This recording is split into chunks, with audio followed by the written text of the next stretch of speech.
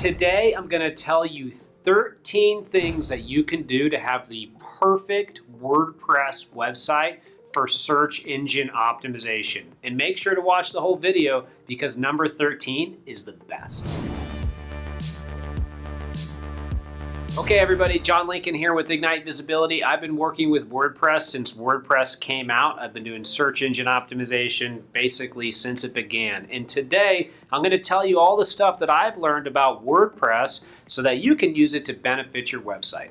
Number one, you got to choose between categories or tags. WordPress has the category feature or the tag feature. Both can create major issues, especially if you have both of them live. For example, if you had a category live for news and you had a tag live for news, those two things would create competing URLs. So it's really important that you pick one. I highly recommend that you no-index tags and you keep categories live and you make sure that you actually optimize those categories, which I'll get into a little bit later. Okay, item number two, you need to have a sitemap, but not just one sitemap, you need to have multiple sitemaps. Those are the XML sitemap, video sitemap, image sitemap, and if you're in Google News, a Google News sitemap. So make sure you have all those sitemaps. There's plugins for every single one. In addition, item number three, you need to have an HTML sitemap. An HTML sitemap, you want to take that and link to that in the footer so that if Google crawls any page of your website, they can crawl into the HTML sitemap and that HTML sitemap will list all the different pages you have. If you have more than a couple hundred pages, you might want to create sitemap tiers so that Google can crawl from one sitemap to the next and there's not too many links on a page.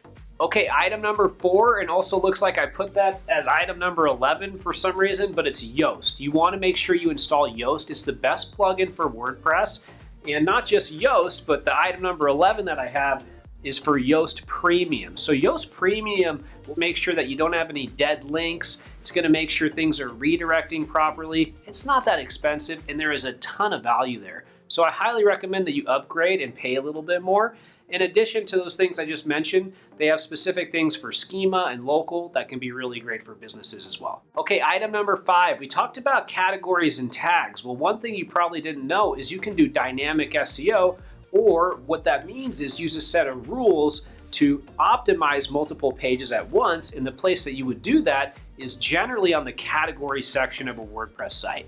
So if you had 100 different categories and each category has 5 subcategories on a WordPress site, this is typical of a news site, sometimes an e-commerce site. What you can do is use Yoast to actually set up a set of rules so that the category name gets populated into things like the title, the description, and so on and so forth. So make sure you do dynamic SEO. And just a quick point, if you have categories, make sure you fully optimize them. Most times people forget to optimize the categories on their blogs on the WordPress site. You should either do that or you should no index them. All right, so now we're getting into item number 6. For item number 6, I have Sumo and Pushnami. Sumo is a really cool plugin and interface that's going to allow you to fire pop-ups on any page of the website, any segment of the website. When somebody leaves the website, you can fire it based off if they're on mobile, desktop. It's really, really powerful. I highly recommend you install this. Pushnami is a push notification software that's going to allow you to collect push subscribers and send them notifications. These two things will really help your website. There's also something called Opt-in Monster, which is a competitor to Sumo, which is really, really powerful. Both are pretty good, and there's different pros and cons to each, but make sure you have at least one. Maybe one of the most important things on a WordPress website is item number 7, and that's the sidebar. So you gotta be really, really deliberate with what your sidebar looks like on any given page, especially on your blog. So on your blog, you wanna make sure you have text at the top that tells people where they are on the web. People land, they have no idea where they are. Your text box is your one chance to tell people where they are, what they need to know about you. You want to make sure you have social media icons so people can subscribe if they want, an email capture area so people can opt into your email and tell them, all the benefits of the email as well. And then you also want to list your top content. And in addition to that, it's usually a good idea to have a bio in the sidebar. And if you don't have it in the sidebar, you want to make sure that it's on your post level. And that's what I'm going to get into next. On the post level, it's really, really important that you have share buttons, and it's really, really important that you have that individual author bio.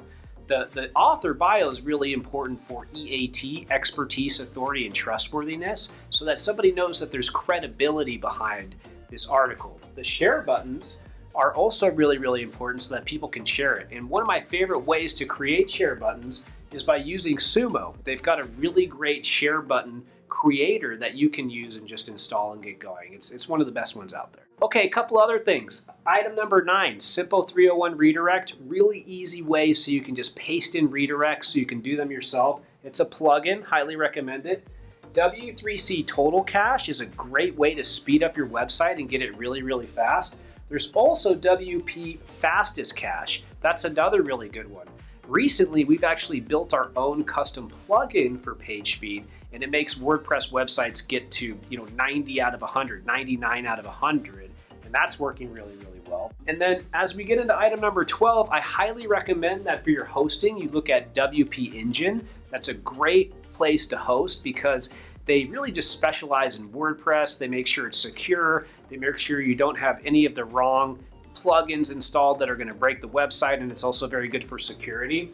And then finally, item number 13, the main thing that I talked about that I talked up, SiteKit, which is a new plugin by Google that's going to tell you a bunch of great information and connect all the different things that you need for Google directly to your WordPress website. So that's it for some of the most important things that you need to know about WordPress SEO and WordPress in general. I hope you like this video. Make sure to like, comment, subscribe. I'll see you next time.